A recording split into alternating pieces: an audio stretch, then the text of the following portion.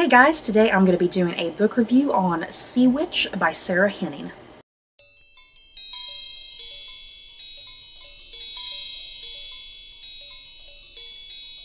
Sea Witch by Sarah Henning is a loose retelling of Hans Christian Andersen's The Little Mermaid.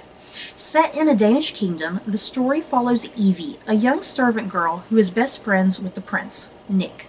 Evie and Nick still mourn the loss of their friend, Anna, who died 4 years ago. But one day, a girl with an uncanny resemblance to Anna appears, and Evie can't help but feel a connection to her. Evie comes to find out that this mysterious girl is actually a mermaid, and she has 4 days to find true love with Prince Nick before the magic that made her human kills her.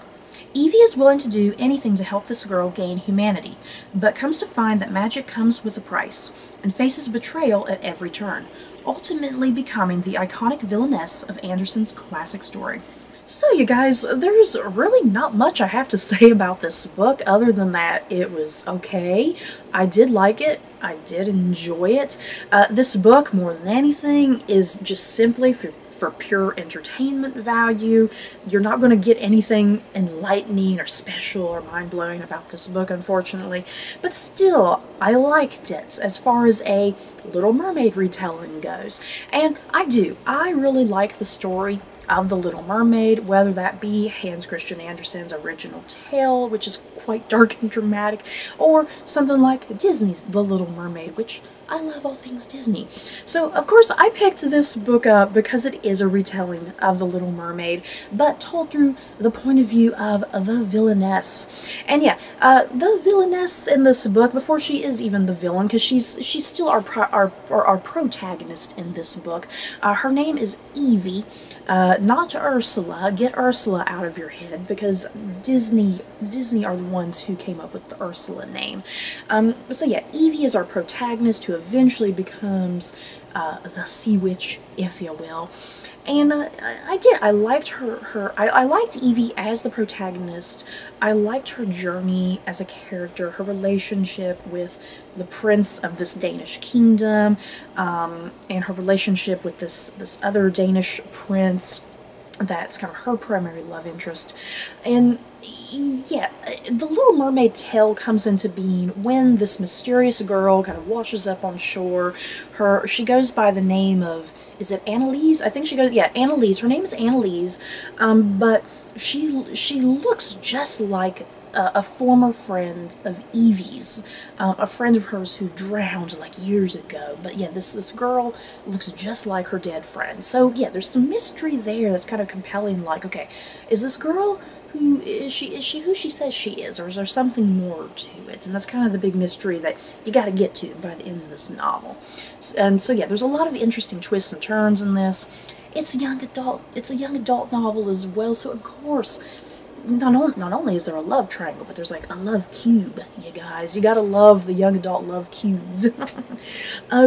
So yeah, this was enjoyable for what it was, especially if you like something like The Little Mermaid. And the good thing about this book is that it does read very quickly, I think. I was never bored, fortunately. I was intrigued for the most part. I found all of the primary characters interesting, likable, sympathetic, and yeah, the kind of the mysterious elements of this book, you know, had me captivated enough that I was like, okay, I need to know what's going on here. Flip the page. And I did find out that a second part to this book was released recently, and I don't really know how I feel about that, because the way this book ended, it felt complete. You know, it felt complete. It didn't feel like I needed a part 2 to the story.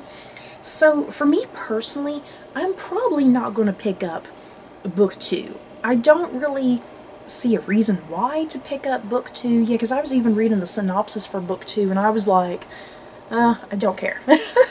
So yeah, I'm satisfied with just reading book 1 and being done with the series. I'm not that intrigued to be like, oh, let me go pick up this next book, you know? I think it's kind of stupid that this was made into a series, because there's really no need for a series. It just seems unnecessary, in my opinion. Why does every single goddamn young adult novel have to be a series? Why can't young adult novels just be standalone novels? What's wrong with that? So yeah, let me get that rant out of the way.